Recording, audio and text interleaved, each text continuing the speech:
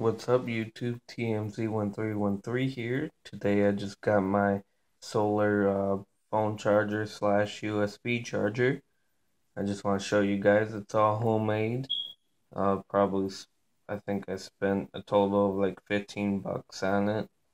Cause I had most of the parts anyways. So I got 6-volt solar panel, 1.5 watt or 25 or 250 milliamp solar panel. So that's what I got powering it. And I also have a wire going for adapter where I could plug a 12 volt and get 5 volts out. I'll show you why I have that in a minute. So it's not all done yet.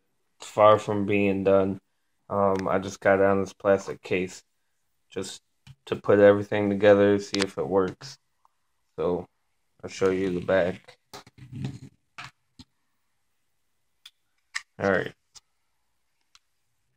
So what I got going on here in the back, get a closer look at this.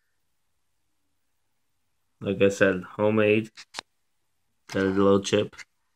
This is a voltage regulator. It's adjustable. I make it adjustable with this potentiometer. I'm able to change voltage depending on the voltage going in. I could change it to 5 volts. I got 2 capacitors just to smooth everything out. I got these 2 resistors right here, and then this potentiometer to change voltage. It's fused right here with a 2 amp fuse. There you go. And I got a USB that goes straight from the solar panel to this USB. It is all controlled. I got 2 switches. This switch right here is for the solar panel and to change it from the solar panel or the 12 volt battery adapter. Then this one right here is to change it from this USB, or it goes to this USB, which is basically a portable battery pack, 2200 milliamps, and that has it going out. Now, unfortunately, I don't have nothing to charge anything with because I'm using my phone to charge or to take this video.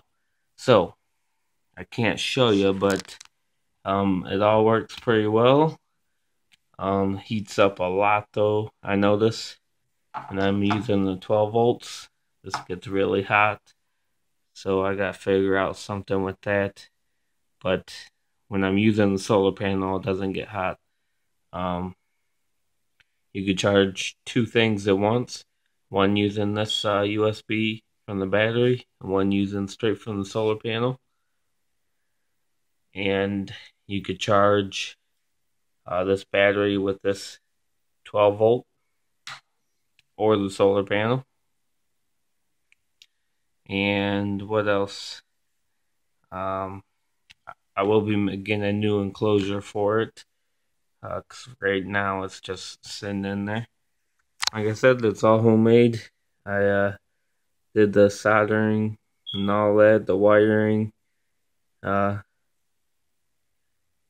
Looks a little bit more complicated than it actually is. But I hope you guys like this. Check out all my other videos. I got a whole bunch of them, especially solar panels related. If you like it, like this, give it a thumbs up, subscribe, and I'll see you guys later.